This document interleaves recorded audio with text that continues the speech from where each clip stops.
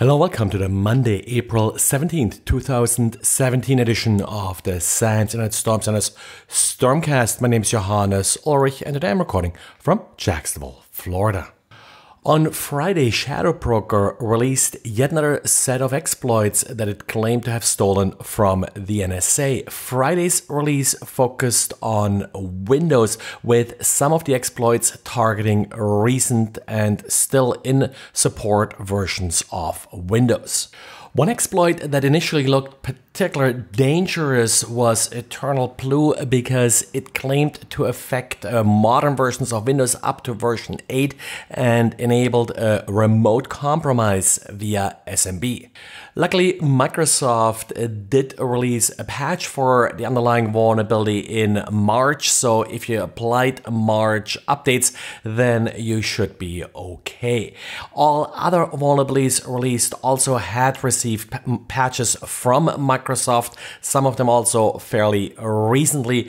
Now, I'm guessing here a little bit more than I usually like to on this podcast, but my assumption is that after it became obvious that these exploits had been leaked, that the NSA did notify Microsoft about the potentially leaked exploits, and that way Microsoft had a chance to fix them.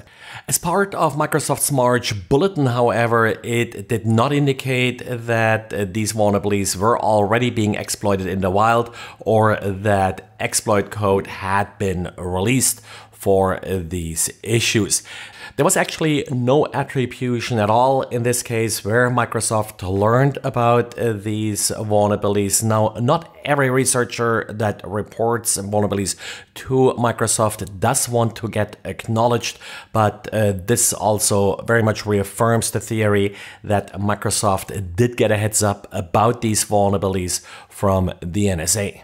Now, we had a lengthy discussion internally about whether or not to raise the Infocon level over this particular release. In the end, we decided against it, even though we were going forth and back a couple times on that, so it wasn't really a very straightforward decision in any way.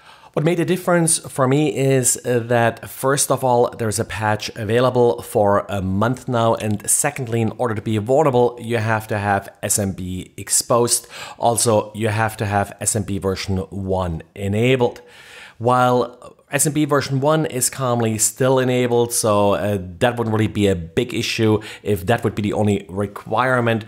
Having SMB open to the internet, that's highly unlikely, and that in combination with not being patched does open you up to a number of other vulnerabilities as well, so this particular exploit doesn't necessarily make things much worse for you.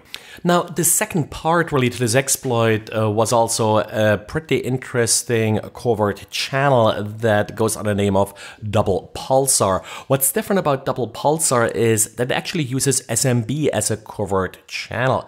And while this sounds somewhat unusual, given that the exploit really only works if you have SMB exposed, using SMB as a covert channel kind of makes a lot of sense because you already have SMB accessible to the victim's system. Now, in order to run this covert channel, a daemon is installed on the victim system that will respond to particular SMB messages. There is a little ping implemented to check if a system is already compromised. This ping does use a trans2 session setup. Trans2, that's short for transaction 2 subcommand extension, and the normal response that you would get back is either not implemented or an error message. Depends a little bit on the version of Windows you are running. Now, if the system is not compromised, the multiplex ID returned as part of the response is 65, or in hexadecimal for 1. If the system is compromised, then it will respond with an 81 or hexadecimal 51. So if the system is compromised, then the exploit will not run. Instead, it will just connect to the backdoor that's already implemented. If you're worried about being the victim of any of these attacks, there is a simple scanner available that will scan a host using these SMB commands to check if the backdoor is already installed. Also, back in March, when the vulnerability was originally patched, SourceFire already released signatures for this particular exploit.